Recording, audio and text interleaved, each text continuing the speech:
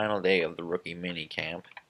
Only, once again, I thought there'd be more for what it was. I can only go based off their website since I can't actually be there. Which was only 3 interviews by players. Once again, only no coaches that I saw so far. From tonight, anyway. So, sorry if this isn't updated enough. But, with the 3 players that were there, Daniil Hunter, Michael Pruitt, and Babatunde Ayagbusi, the Poland guy that we haven't really seen much of, like the 6'9", 6'8", 350-pounder. He's a mammoth, that's for sure. Basically, they're just trying to tap into Daniil Hunter's potential. That was pretty obvious right when we drafted him, since he's a freak athletically. We just need to redshirt him a year or two, maybe. Maybe not even redshirt. Like, I think we could get him some playing time. Just not. We can't really give him too significant of playing time because I don't think he's stout enough against the run, even because he's only 252. He needs to bulk up a bit for our system.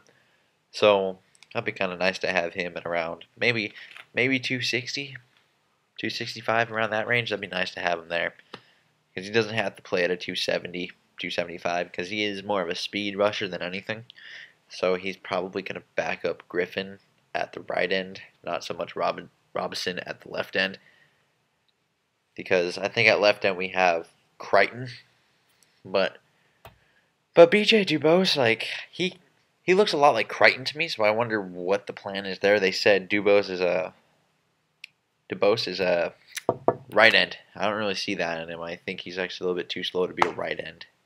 So I think he's more of a left. So I think that's going to be kind of a battle. See which one's more athletic will be switched to right, I think. Even though I feel like it would be Dubose since he's a 6th round pick and lower rounds usually don't get to be second string immediately, playing for significant playing time maybe. So I feel like they're going to try to give Crichton a shot here over. Which he can't be that much worse than Wooten, can he? Wooten didn't do anything last year. Like, he had 1 sack. So I think Crichton can get on the field and get us at least 2, 1.5, which immediately replaces Corey Wooten. So there's that. And Hunter can be a premier pass rusher in this league, perhaps. Like, if we can get the right potential in him. So, which would be one insane package on passing downs to put in Sharif Floyd and move Crichton to the inside. Have Griffin and Hunter on the ends. That could be insane on the blitz packaging that we could do. Because we still have Barr. So let's move on to Ayagbusi. Ayagbusi basically just said, like, that the main difference wasn't necessarily speed because they had athletes over there in Poland. He just said it was technique and coaching, which I can see. I can see that because, like, you're going to get athletes around the world, like, because, Olympics and other sports that we don't really do as much here in this country as other do, like, because we're the only ones that really play this sport in this country. So I can see how that could be more of a, like, it's really only the coaching and the technique, because the technique doesn't have to be as good in there, because the coaching's not as good. So you can only be so good in some areas as good as your coach is. So that to me made sense. I don't know where Ayagbusi falls on this, because especially with the addition of 3 tackles, he's going to be fighting for a roster spot, maybe a practice squad spot, because he's very raw. He may be cut and just not obtained to practice squad because of his age. He is around 27 already. So, and I can see them trying to, like, go towards a guy who we just got drafted, as in, like, between Austin Shepard and Tyrus Thompson if it comes down to it. Pretty sure they'd get rid of Ayagbusi strictly because the age thing. Like, with Shepard and Thompson, we have more years with to develop that. Ayagbusi's already 27. We have 3 or 4 years before he really starts to hit a decline. So I think if he can't produce immediately we may get rid of him. Like, so if he's not at least second string caliber right now, I don't know if he's going to even make the roster. So, I don't know. That's how I feel about that. And then the other interview that they had was Michael Pruitt. This one was kind of interesting because they kind of all said the same thing, like, it's just great to get back to football, all those things, yada, yada, yada. Except they said they're trying to put him at two positions here, meaning tight end, and I'm assuming that fullback, H-back position. That's what I'm assuming when he says two positions. I can see him actually playing both this year because I do ultimately believe he's going to make the 53-man roster. So, because of how athletic he is, and it may push Chase Ford a bit, but I don't know. Like, as it goes back to the other video, I think it's Rhett Ellison may be the odd man out because Rhett is more of a blocker anyway, and we don't really use a blocking fullback / tight end in Norv Turner's offense.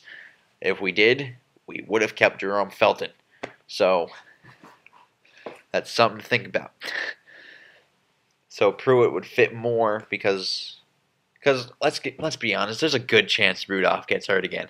So he's fragile. Like, I have hopes that he doesn't get hurt again. It'd be nice, but I don't know if he can. Hasn't really proven he can play a 16-game season every single year, or even a 13-game season for that matter. So I think adding another athletic tight end guy like Pruitt, who can also play that H-back, fullback position kind of thing that Norv likes to have, because I think this way we can run a two tight end sets when Rudolph's healthy to have both Rudolph, Pruitt, and Zach Lyon in the backfield there for that. And then we can just do play fakes to Petey all day long, and then we can get some deep fielders in Patterson. A lot of our receivers are deep guys, if you haven't noticed, by the way. Mike Wallace, Jarius Wright. Well, Jarius Wright doesn't. He has that sneaky kind of speed, and he does get deep. Patterson, hopefully Patterson. Stephon Diggs. Charles Johnson, he has good speed out there too. He ran a 4.37 at his pro day, so we have a lot of those kind of guys. Kind of frustrated me that we didn't get a what's the word I'm looking for? That red zone threat kind of guy. So that did frustrate me a little bit, but I kind of feel like since Teddy doesn't have the biggest arm anyway, they're not looking for like a guy who can run down the field and catch those jump balls, because we're not going to be throwing that too often.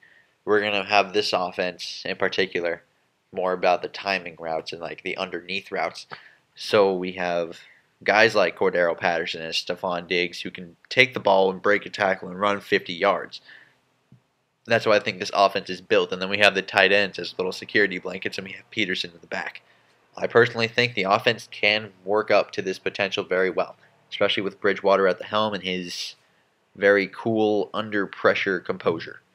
So I think that the offense will shape up regardless if Pruitt only plays tight end or just H-back or both. I think Pruitt might. I'm not saying Pruitt's going to be like the major contributor here, but I can see him doing some.